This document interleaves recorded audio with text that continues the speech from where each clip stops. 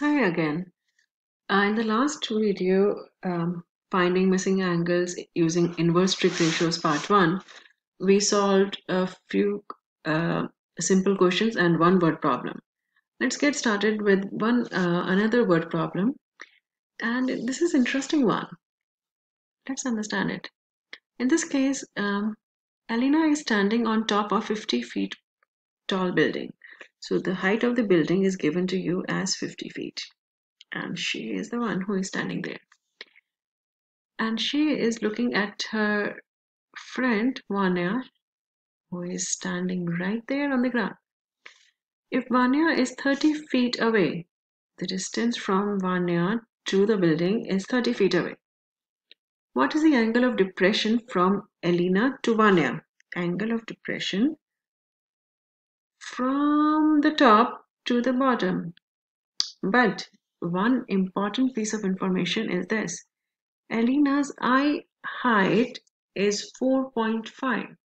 So when we are considering the height, the total height, we are not only considering the height of the building, but we also need to take account this height 4.5, which is the eye level of Elena.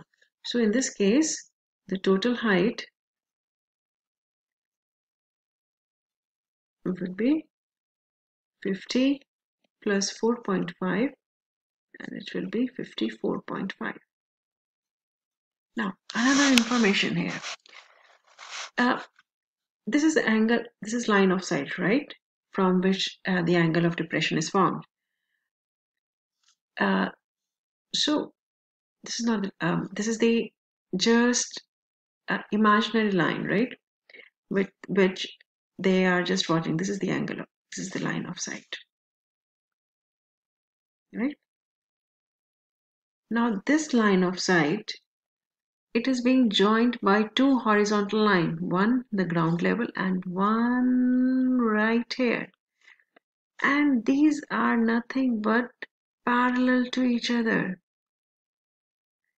So when the two parallel lines cut by transversal, in this case the transversal is nothing but this line of sight,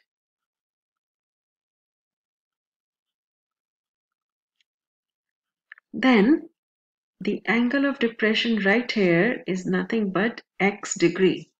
So we are talking about, in this case, angle of depression is nothing but the x degrees. Keep that thing in mind, because they are forming alternate interior angles. Now, line of sight, in this case, it is hypotenuse, and hypotenuse is not given to us. We are talking about this x degree, and we need to find out what is the angle of depression, which is nothing but x degree. This x degree is touching two side lengths of the triangle. One is the line of sight, which is nothing but hypotenuse, and the another is adjacent side. The side which is not touchable, which I can't touch right now, is the opposite side. And the opposite side is the total height that we need to consider. I know there are many things that we need to analyze in this question. That's why I take it slow with this one. Let's write the trig ratio, because hypotenuse is not there, which is nothing but hypotenuse. So hypotenuse is not there. I can use only tangent ratio. So tangent x degrees will be equal to opposite over adjacent. And opposite is what? Total height. Total height is right there, 54.5 degrees. So 54 point, not degrees, 54.5 feet divided by adjacent. Adjacent is 30 feet. We have the trig ratio. Now we have to take what? Inverse. So take inverse. Always right. It is just like training your brain. I need to take inverse. I need to find the angle. So when I take inverse, I will just leave x all alone, and tangent will move to the other side, but it will turn into tan inverse, tangent inverse, or arctangent. So tangent inverse or arctangent, they are the same thing. Don't get confused. So arctangent, and the ratio is 54.5 over 30. Now let's go on the right hand side, on the left hand side of the screen, and plug everything back in the calculator. Shift tangent 54.5 divided by 30. Right? Then press OK. Here we have the answer. X degree, which is nothing but angle of depression, what they are asking for, is approximately 61.2 degrees. This is what we are looking for. Stop the video at any time, pause, check what is going on, reread the question and analyze it. Okay, I just solved one word problem for you. I want you to try these 2 word problems. This is a word problem. This is a simple problem. In this, you have to find out what is x and y. Right? How to solve this second problem? Finding the value of x and y when only one side is given to you and one angle is given to you. They have also mentioned the term solving the right triangle. What does that mean? Let's understand it. Once you understand it, you will be able to solve this problem. Solving a right triangle. When they say to solve a right triangle, it means to find out all the unknown side lengths and angles. That means it can be 2 sides. You can solve a right triangle when you know either of the following. When either 2 sides are given to you, or one side length and the measurement of one acute angle is given. So that is what is happening in this one. They have given you the measurement of one acute angle right here, which is 41. 90 degrees already there, right? And the one side length is there. Let me solve one question for you and then you can come back and try this question. Okay. This one. Solve the right triangle. They are asking us to round the decimal. Okay. So 2 sides are given to you. I don't know AB. To find AB, I can use Pythagorean theorem. Pythagorean theorem says AC squared should be equal to AB squared plus BC squared. I don't know AB, but AC is 25 degrees. I will write AB squared as it is plus 24 squared. Now I can plug all these values in my calculator and then find it out. 25 times 25 is 625 and AB squared. Let's see what is 24 times 24. 24 times 24 will give you 576. Now you can subtract 576 both sides, and if you do that,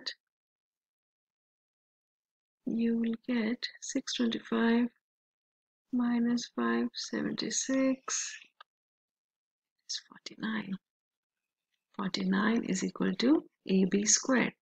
Now to take the exponent out, I can take radical, because radical and exponent, they are the opposite of each other. They cancels out. So I have AB, which is nothing but 7 in this case. So one thing is done. We got 7. Now what is left? I need to find out angle A and angle C. I can use either of the ratios because all the 3 sides are given to you. So let's say take sine. Sine A. What is sine A? Opposite over hypotenuse. This is hypotenuse. So 24 over 25.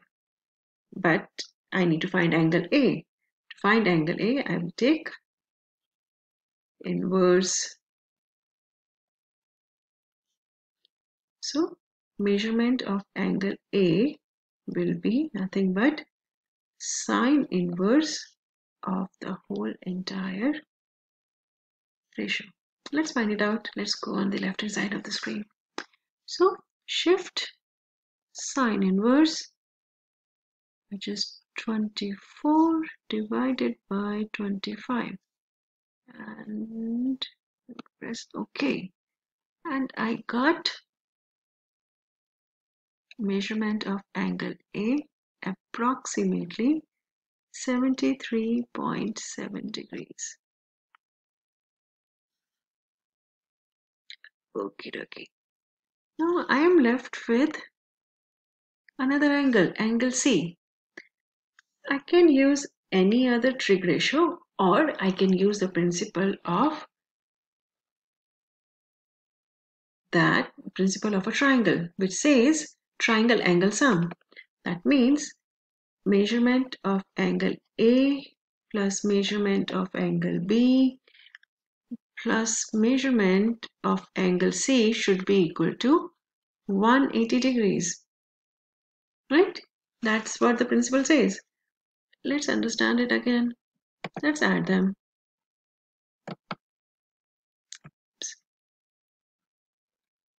Let me try to move it down.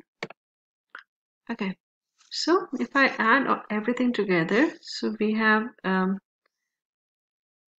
90 degrees as angle B, and then let's erase everything together. Let's rewrite it here. So we have 90 degrees and we just got 73.7 degrees, right? Let's add them together. If I add them together, I will get 163.7 degrees. And to find angle C, I can just say measurement of angle C is nothing but 180 minus 163.7. And that will give you your lovely answer as 16.3 degrees. That is what we are looking for as the final answer. Now, so we just found out the whole entire triangle, the missing lengths and everything. So let's write it down neatly what we got. We got segment length AB as 7 units, right? And then we got measurement of angle A as approximately 73.7 degrees, and finally measurement of angle C, which is 16.3 degrees. That is what we have to find out whenever they say solve the triangle, which is a right triangle. I hope it makes sense and you will be able to solve the two questions that I asked in this video. Bye for now.